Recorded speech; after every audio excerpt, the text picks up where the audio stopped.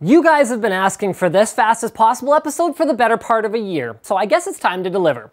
For starters, if you don't know what anti-aliasing is at all yet, or you need a quick refresher, please check out our overview video here. Or if you've disabled annotations, then use the link in the video description.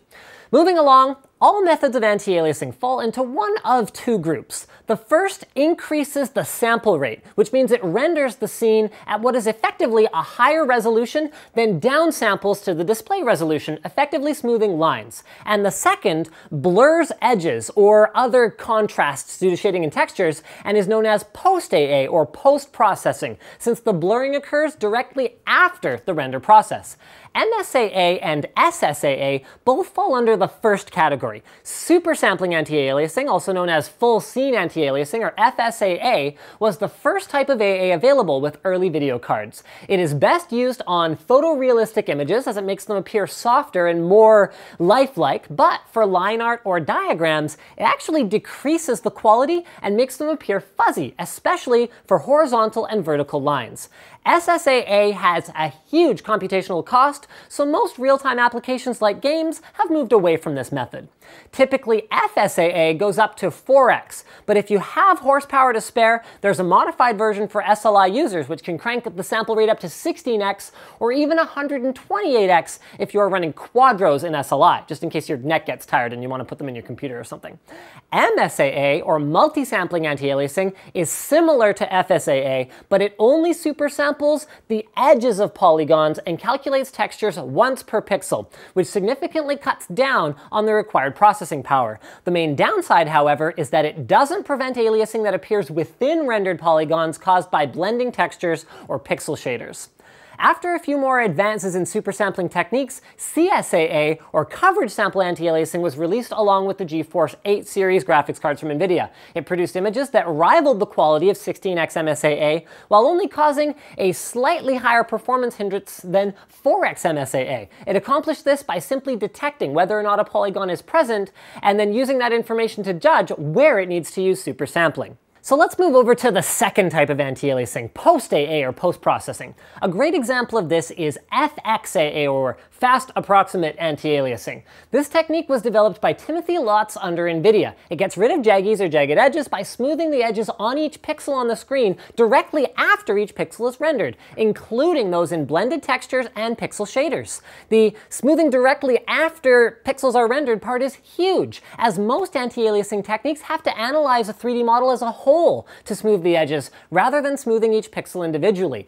FXAA judges where an edge is by comparing the depth between two pixels and smooths their edges according to their relative depth. Unfortunately, this technique does make some textures appear soft and must be applied before heads-up display elements are rendered so that they remain sharp and clear. FXAA was such an improvement over previous techniques that Kotaku actually claimed that FXAA made all previous forms of anti-aliasing obsolete with its speed and accuracy.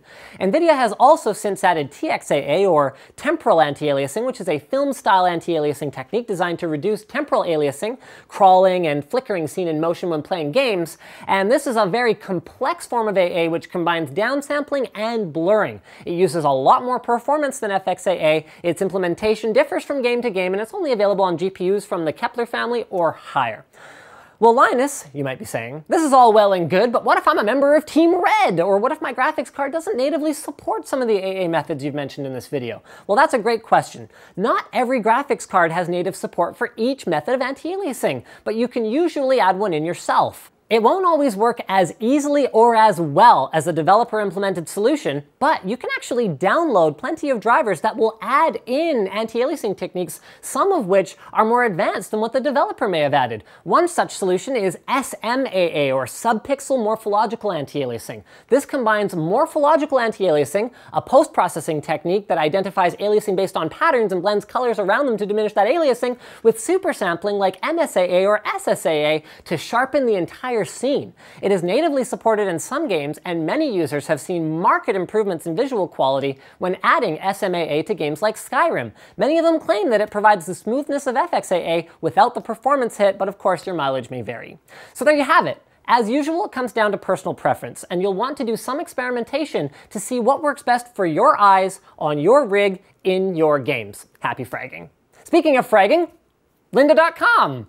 Well, I guess Lynda.com can't really help you with fragging, but they can help you with a wide variety of other skills. They have thousands of courses with new ones added every week, and each course is taught by an industry expert, so you know that the information provided is correct and relevant. Whether you want to learn about programming, photography, or video editing so that you can create awesome content like what we release here on Tech Quickie, although if you compete with us, we'll come and we'll cut you, Lynda.com has you covered. You take each course at your own pace, so whether you're breezing through 4 lectures a day or only fitting in one a week, you can expand your knowledge on your own schedule. Plans start at a very reasonable $25 per month, which is less than $1 a day for all you math whizzes out there. But if you want to try out Lynda.com completely free, they're offering a 7-day trial to all Tech Quickie viewers. So head over to lynda.com/techquickie to check that out. Guys, thanks for watching. Like if you liked, dislike if you disliked, leave a comment if you have suggestions for future Fast as Possibles, and as always, don't forget to subscribe.